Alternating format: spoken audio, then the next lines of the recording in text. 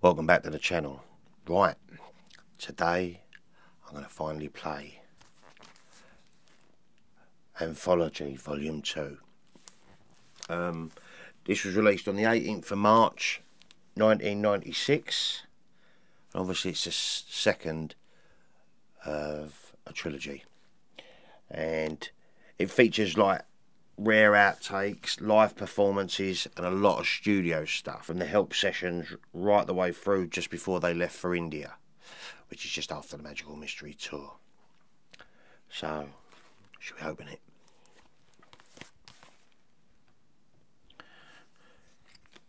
I'll tell you what I watched the other day, which was quite interesting. While I was a little bit laid up the other day, I watched on Netflix, it was 50 years ago today, Sergeant Pepper and Beyond. Bloody interesting, and it featured this sort of, this era, you know. It was like when the Beatles stopped being like the Mersey beat and went through the folk sort of stuff and went psychedelic, and this is my favourite Beatle era. We're in.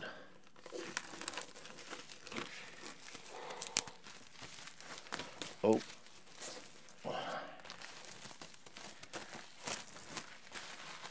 Woohoo! Shiny cover. Very shiny indeed. Look at that. Cellophane bit. I do like. Whoa. Definitely Pepper era. Whoa. Yeah, look at that. Lovely, lovely, lovely. And yeah, anti-static.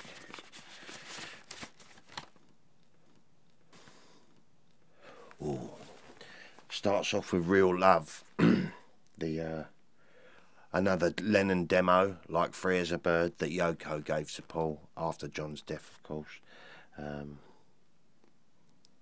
Pucker. Looking forward to playing this. It's quite a long one, so should we get on with it?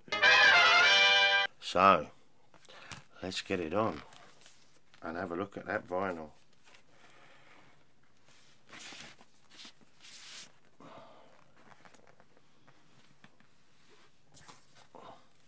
Sure, I'm too keen on that, Diego Stini. But there you go. Anthology Volume 2. Nice, let's get that out of there. Have a proper look.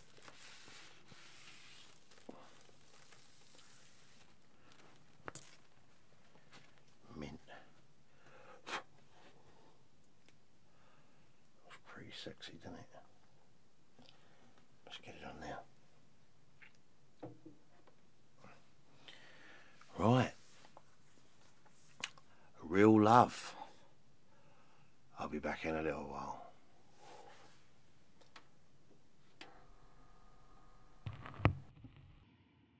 Wow, so many gems on here. This sounded fantastic on vinyl.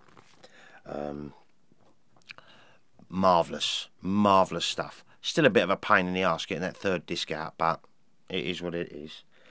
So I'm not going to go through all the tracks on here. I'm just going to mention just a couple, but very, very happy with this. This will probably be my favourite out of the three, you know, out of the trilogy. Absolutely love this. So it kicks off with Real Love. Beautiful song, and it's when back in '96 when they all got together. Yoko gave Paul some tapes, and the Beatles reformed. But to me, Real Love, beautiful song, love it. But it sounds like a John Lennon song as opposed to a Beatles song to me. But yeah, brilliant. Then obviously it goes into Yes It Is, blah blah blah. You've got Hide Your Love Away. It sounded great. Loads. What was so really nice, I mean, yes, the live stuff is cool on here. It really is nice, and it gives you that flavour of Beatlemania and all that, but it's the outtakes. You know, I remember hearing them back in '96, or did this one? Yeah, back in '96, and thinking, wow, that's amazing. You know, completely different.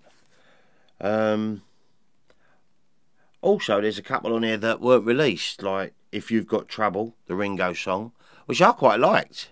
I quite enjoyed it, and That Means a Lot. I feel like that was all live. Norwegian Wood, that was brilliant. Proper sitar over this. It's very twangy and but still gorgeous. I'm Looking Through You, that was laughing. Oh, that 12-bar original. Boom, boom. What track was that? Side 2, track 8. 12-bar original. Honestly, as it come on, I could hear Booker T and the MG's Green Onions. Had a mod feel about it, I think, you know. But beautiful. Really, really cool. Then it flips over to side 3 and it starts off with a very trippy version of Tomorrow Never Knows. I would love to know how they come up with that sound in there. Sounded amazing, but God knows, dreamy as you like. Oh no, it's not. It's not. Got to Get You Into My Life, and it's And Your Bird Can Sing. That was cracking me up. I remember hearing it when I first heard it. You can hear them laughing all the way through it. It sounds bloody marvellous. You feel like you're in there with them. Rock and roll music, She's a Woman. Oh, I'm Only Sleeping. Eleanor Rigby and all the strings. Strings only, that's nice. And I think on side, yeah, it was. Within You, Without You. There's instrumental of that as well, which is kind of cool. On side 5. So it's record 3. But anyway, side 4 kicks off with a beautiful home demo of Strawberry Fields Forever.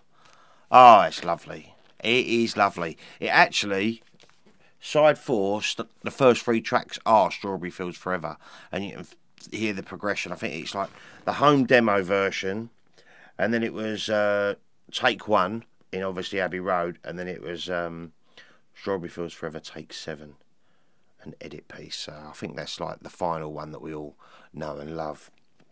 An early version of Penny Lane. Day in the Life was lovely. Good Morning, Good Morning. Only a Northern Song. Sounded brilliant. Then side 5, Being for the Benefit of Mr. Kite, takes 1 and 2. That was cool. Lucy in the Sky was wonderful. Yeah, Within You, Without You. Side 5, instrumental. Sergeant Pepper's Lonely Hearts Club. Oh, and it's got You Know My Name. Look up the number. The full version. Full stereo version. Then side 6, I'm the Warist. Fall on the Hill demo was lovely. Kind of cute. Your Mother Should Know, that was really cool. Fall on the Hill, take 4. Hello, Goodbye. Lady Madonna and Across the Universe. Yeah, really, really enjoyed playing this. This is a fab album. And also fab artwork. This is, I think, is Klaus again. Klaus Vormann that put these 3 together. Absolutely brilliant piece. But yeah, lovely parts of the collection. Really, really happy with having Anthology 2 to the collection. And I am actually looking forward to getting the 3rd one now to have the collection. And also I'm looking forward to getting the box, to be honest here. Because obviously this and Revolver just do not fit in that box anymore. So that one's Ramo. Like I said, when it's finished, I'm going to put them all in chronological order. The only thing that miffs me about doing that really is on the booklets that come with it, they've all got their number in big bold white on the front. So nitpicking, and I know. But yeah, thoroughly enjoyed listening to Anthology 2. Highly recommended. Definitely prefer it to the first one, even though when I played the first one it was wonderful, but the sound quality on some of the early ones, it's got to be expected, you know, it's the complete story really. And also I've started watching the documentary again, because I think the other day when I watched that, and it is well worth a watch by the way, it was 50 years ago today. If you've got Netflix, it's just on there. Just under 2 hours. Really, really good documentary. But yeah, after that I've started on Anthology again, and you find yourself just immersing yourself into it again. So that's kind of cool. So yeah, what's next up? I think it's on the air at the BBC next, I do believe. Oh, got a way to go yet though. Yeah, got quite a way to go yet, I think. But then again, you never know. They've been getting earlier and earlier. But this is brilliant. This is absolutely brilliant. So, really, that's it for today, guys. If you haven't played Anthology 2 on vinyl and you have it, have a go. Have a go. It's wonderful. From Help right the way through to the end of the Magical Mystery Tour. So, yeah, brilliant. Absolutely brilliant. Right, have yourselves a great week, people. I'll be back with another ramble real soon.